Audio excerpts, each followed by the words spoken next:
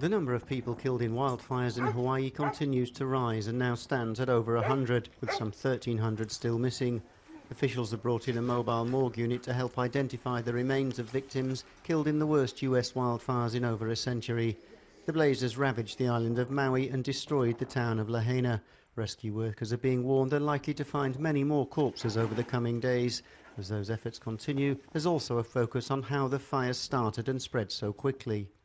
See them right there, that's the power line that started from up the road there, and all of that is still burning. And I hear a pop coming from across the street. As soon as I hear the pop, all I heard is like electrical, like bzzz, going on the ground there. Look, there's the power line right there. And shortly after, thing was just arcing away on the ground, landed right in dry grass, so sparks, and then there was a fire. The Hawaiian Electric Company faces criticism for not shutting off the power amid high wind warnings and keeping it on even as dozens of poles began to topple. A class action lawsuit's already been filed seeking to hold the company responsible for the deaths.